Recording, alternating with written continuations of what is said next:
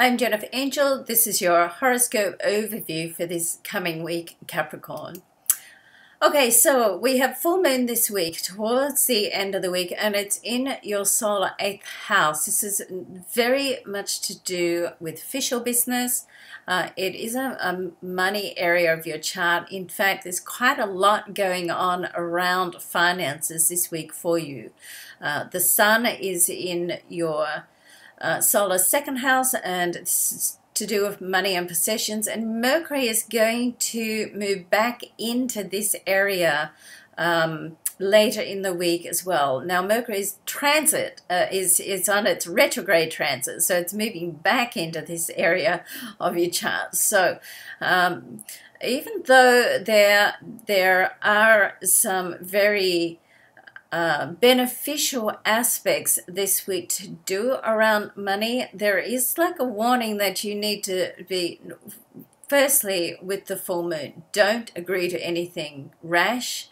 Make sure you build yourself in a little bit of time to think things through. Secondly, get everything checked. So if you do have to sign an official document over this period, then make sure you give it to someone who knows what they're doing. You don't want to tie yourself up with something you can't get out of easily simply because number one, you didn't take the time to look at the fine print, or that's simply not your area of expertise. I mean, let's face it, Capricorn, you can't be great at everything, all right? So make sure you get a specialist to look at it. Other than that, on a day-to-day basis, just to do with communication and around money, you want to just check everything. Check your change. Make sure your statements and everything around your bank is in order. It's not like someone is out to rip you off or anything like that, but we're still human. Even though we've got all these computers and technology, we're still basically human. Errors can happen, so you want to just be aware, look after yourself. Okay, now Venus is in your sign, still very nice for love and intimate relations and just connecting with people, a more social sort of vibe.